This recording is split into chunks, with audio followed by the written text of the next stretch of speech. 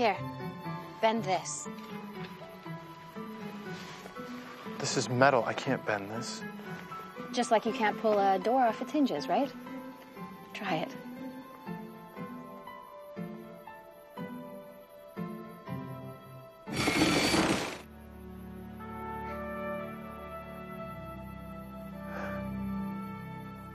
How did I do that? Why did I always picture myself on the other end of this conversation? Here, come here, sit. Smallville was hit with the world's biggest meteor shower when you were little.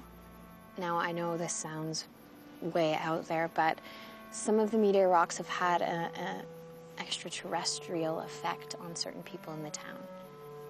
And it's my theory that you are one of them. Extraterrestrial powers? You mean I'm some sort of alien? No, of course not. Mutant?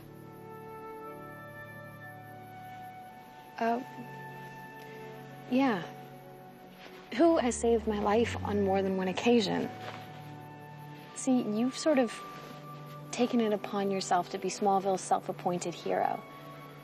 And if you ask me, I think that that is amazing.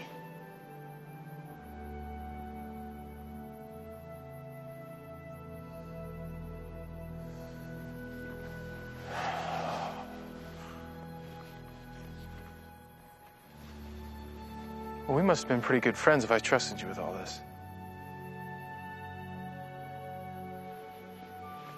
Yeah, well, actually, you didn't.